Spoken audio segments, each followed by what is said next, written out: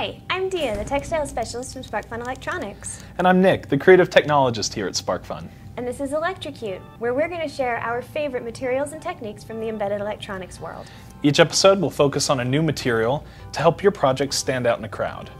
This is Zero. You might recognize him as the ghost dog from The Nightmare Before Christmas. Zero's made out of fiber optic fabric. Fiber optics are plastic strands that carry light from one end to another, and in this material, it's actually been woven into the fabric. That gives you something akin to a sparkly organza that's got an all-over twinkling glow in dim light. What I really love about fiber optic fabric is how little electronics know-how you need to use it.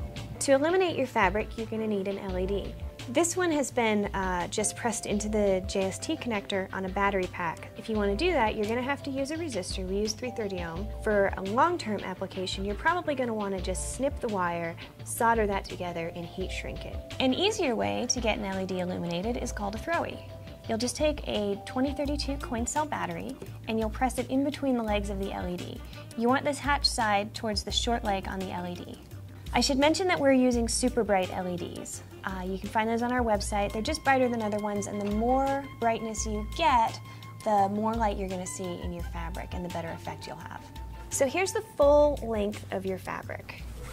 On this end of the fabric, there's a bundle of fibers that's going to make it really easy to apply light to the end of all of them at the same time. This is heat shrink. It's a plastic tubing that shrinks when you apply heat to it. Press that over your bundle and then push your LED in on the other side.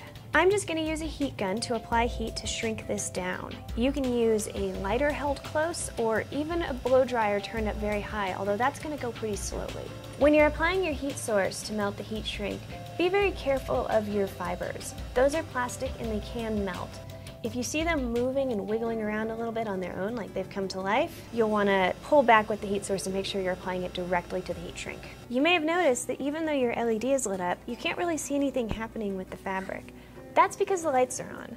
A serious limitation of fiber optic fabric that you should be aware of is that the light's pretty dim, so you can see it beautifully in low light conditions, but in sunlight or full light conditions, you shouldn't expect to really see an effect. It is possible to light up your fiber optic fabric with different colors of light in the same piece, but in order to do that, you're going to have to cut this top piece of the fabric off, making sure not to cut any of the fibers underneath, and then rebundle the fibers into different groups for each light that you want to apply. You can cut this off at the little metal ferrule that comes on it, but you'll lose a little bit of length if you do that, and it's more trouble than it's really worth. The best bet is to just go ahead and find the line where you want to separate the fibers, and then go ahead and just follow that up to the end here, and then just cut it right there. And then try to see if you can find the shortest fiber. I'll go ahead and make a cut here, and then I'm going to cut off a small piece of our heat shrink and put that over this bundle of fibers, and then I'm going to shrink it down using our heat gun. We'll just take our scissors and cut the very tip of this off so that we have a nice clean edge. And finally, just like we did with the single LED, we're going to take a larger piece of shrink tube that fits over the LED and also over a small bundle of fibers. Make sure that the LED and the bundle of fibers are lined up end to end inside the larger piece of shrink tube, and then we'll hit that with the heat gun and shrink it down so that everything is tight together.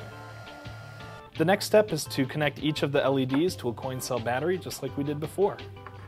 All of the strands run vertically all the way up the length of the fabric. So if you cut it vertically in between those strands, you'll maintain light all the way down from the LED down that section.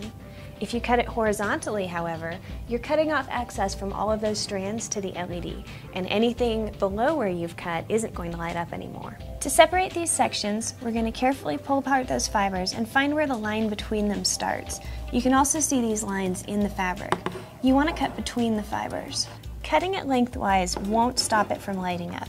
Even though this is all on one LED, I can definitely still cut it into more than one piece, and those individual pieces will continue to light up as long as they're connected to the LED. You can see that even though these are now 3 separate pieces, they light up, as does the red, where we've separated it into 2 separate pieces. I want to show you that if I cut the fabric horizontally, the bottom half immediately loses contact with that LED and doesn't light up anymore. Here's the piece that we just cut off of our original red section. This didn't light up, but that's only because it's no longer bundled and attached to an LED. You can rebundle it either by gathering the entire piece of fabric, heat shrinking that, and pressing an LED to the end if you don't mind this shape, or by carefully fraying this end until you've got enough fiber to ferrule. The fiber optic cables in this fabric are a little fragile, so you want to handle it gently. Anywhere that you get a scratch or a nick on the fibers, light's going to leak out, and it'll make a bright spot in the fabric.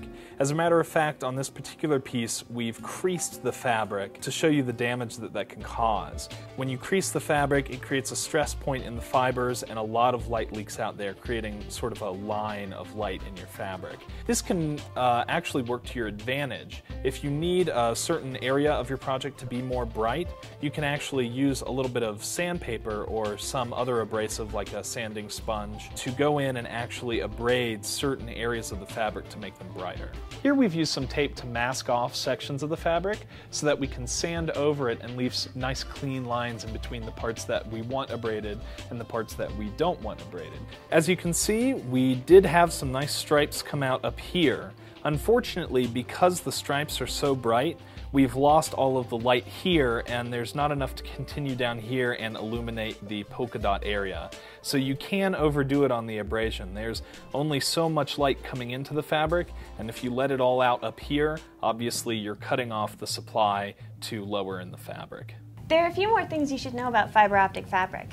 It's alright to get this section wet, but not the power supply. So when you're gently hand washing it, make sure that you take the battery out, or at least hold it above the water while you're doing that.